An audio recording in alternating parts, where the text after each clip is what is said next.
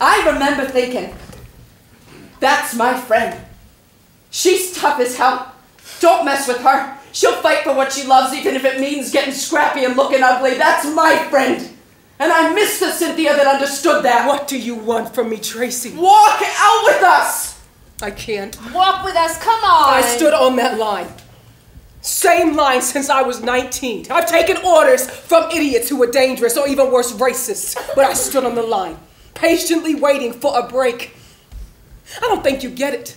But if I walk away, I'm giving up more than a job. I'm giving up all the time I spent standing on line waiting for one damn opportunity. You want us to feel sorry? I didn't expect you to understand, babe. You don't know what it's like to walk in my shoes. I've absorbed a lot of shit over the years, but I've worked hard to get off that floor. You can call me selfish, I don't care. Call me whatever you need to call me, but remember, one of us has to be left standing to fight.